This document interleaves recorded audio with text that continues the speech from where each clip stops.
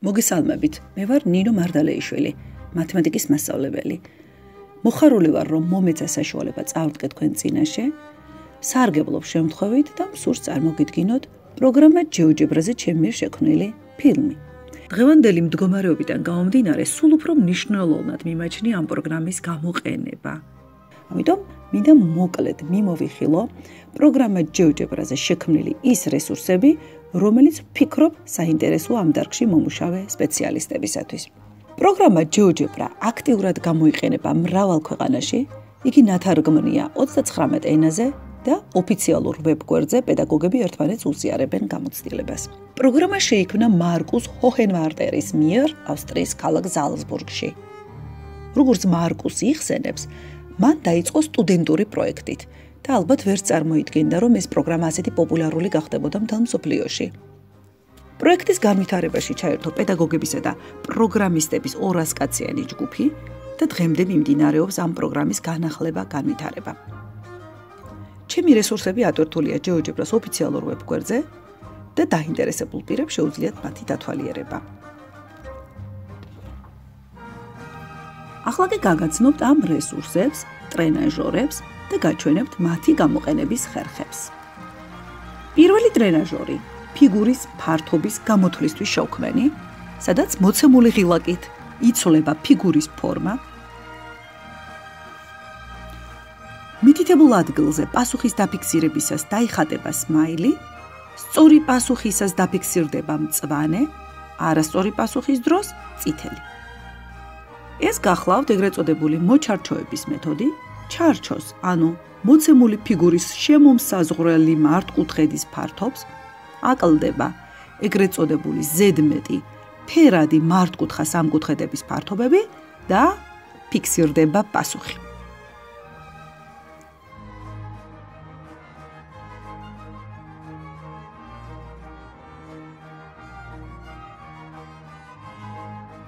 შემდეგი რესურსია ტრიგონომეტრია.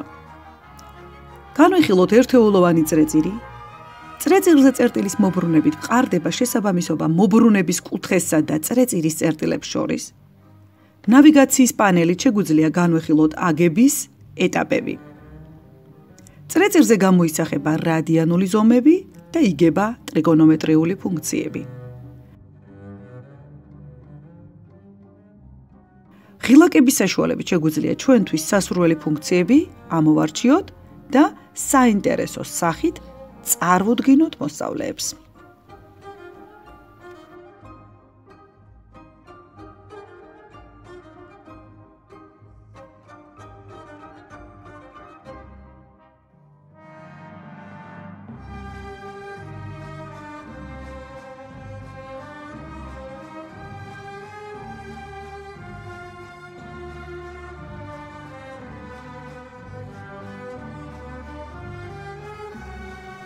წარმოგიდგენთ მეორე კლასის ტრენაჟორს, საანგარიშო ბორბალი. თემა გახლავთ მოქმედებები ორნიშნა რიცხვებზე. გაგაცნობთ ამ ტრენაჟორის მუშაობის პრინციპს. მოცემულ აქტივობაში ჩართულია მთელი კლასი და ამავე დროს მოსწავლეები რიგრიგობით წყვილ-წყვილად მუშაობენ დაფასთან, სადაც წარმოდგენილია მოცემული ტრენაჟორი. მარცხრივ განთავსებული სრიალები ცოლიან რიცხვებს ბორბლის ცენტრსა და მწვანე რგოლში. კლასი ამოიცნობს მოქმედებას ნიმუშის მიხედვით და ერთი მოსწავლე ამ მოქმედებით განაგრძობს ბორბლის მეორე ყვითელი რგოლის შევსებას. მეორე მოსწავლე ადგენს გამოსახულებას და განათავსებს მარჯვენა ველში.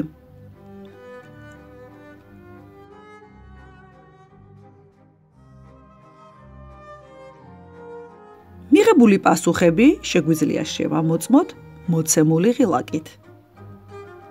ბოლოს კი მთელმა კლასმა უნდა ამოიცნოს სიტყვა გამოსახულების მნიშვნელობებისა და ცხრილის გამოყენებით. მომდევნო ტრენაჟორი სხვადასხვა ფიგურის ფართობების გამოთვლებს შეეხება ფორმულით. ამჯერად ავირჩიოთ რომბი.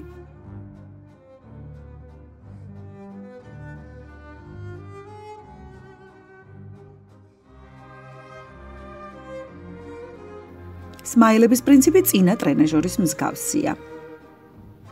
ღილაკი ახალი ამოცანა ცვლის მხოლოდ რიცხვებს. ეკრანზე გამოსახული სამი ღილაკიდან პირველი შეახსენებს მოსწავლეებს ფორმულას, მეორე იძლევა დამატებით მითითებებს, მესამე ამოხსნას გვაჩვენებს. ახლა ავირჩიოთ სხვა ფიგურა. ტოლგვერდა სამკუთხედი და ასე შემდეგ.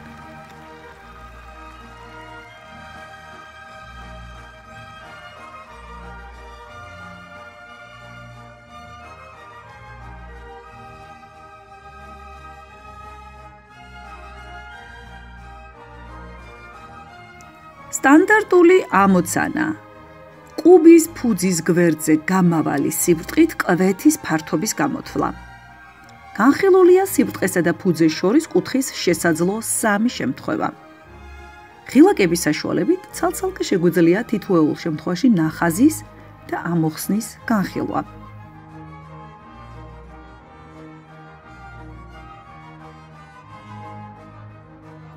ბოლოს კი შეგვიძლია სამივე სიბრტყე და მათი კვეთა ვაჩვენოთ მოსწავლეებს.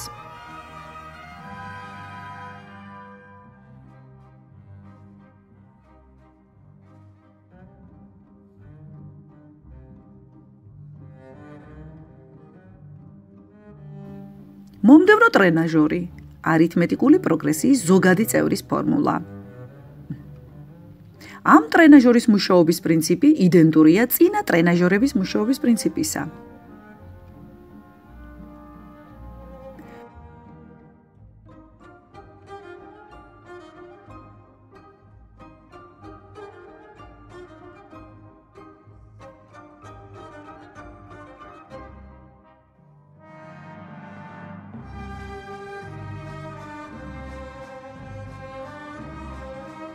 მომდევნო რესურსი სტერეომეტრიის ამოცანა.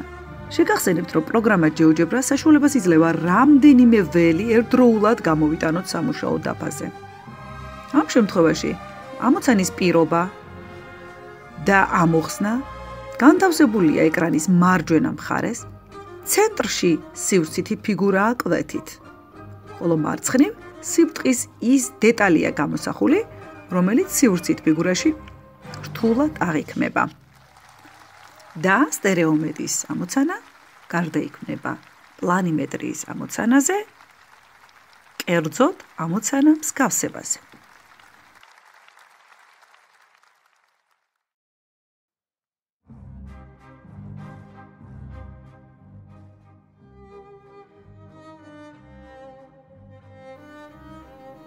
მომდევნო რესურსი გახლავთ უტოლობათა სისტემა პარამეტრებით. თითოეულ უტოლობას განსხვავებული პარამეტრები აქვს, რომლებიც შეგვიძლია ვცვალოთ სრიალების მეშვეობით. დავაკვირდეთ ამ ცვლილებებს.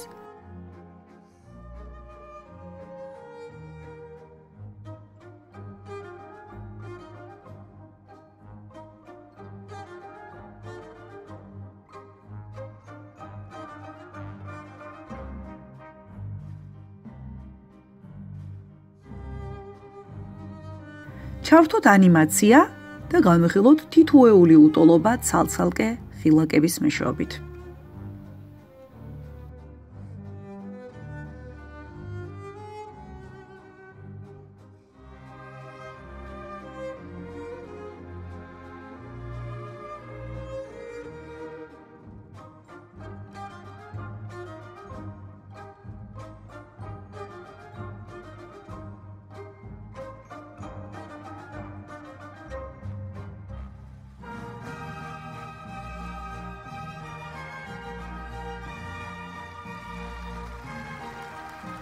მომდევნო რესურსი გახლავთ ამოცანა ორწახნაგა კუთხეზე.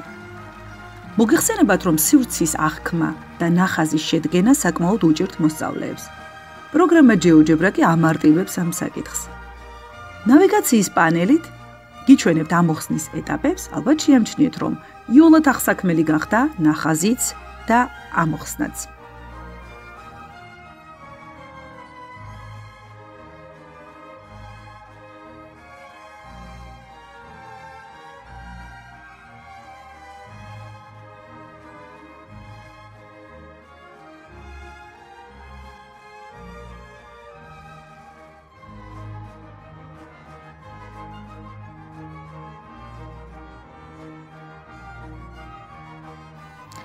ბოლოს კი გთავაზობ ტრენაჟორს მოქმედებების სიმრავლეებზე.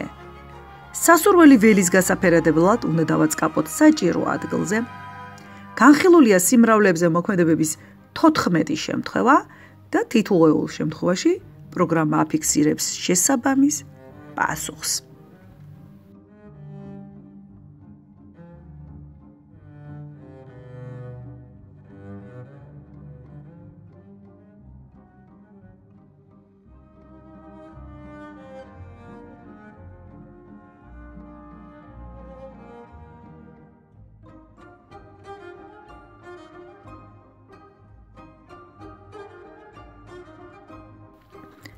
წარმოდგენილი მასალა მიმოხილვითი ხასიათისაა. ამ ფილმით ვსურდა თქვენთვის მეჩვენებინა პროგრამა geogebra-ს შესაძლებლობანი. ჩემი რესურსებიდან შევარჩიე მცირე ნაწილი, რომელიც ვფიქრობ სათანადო შთაბეჭდილებას შეგექმნით ჩემ მიდგომებზე, ხერხებზე და მეთოდებზე ამ პროგრამასთან დაკავშირებით. მადლობ ყურადღებისთვის.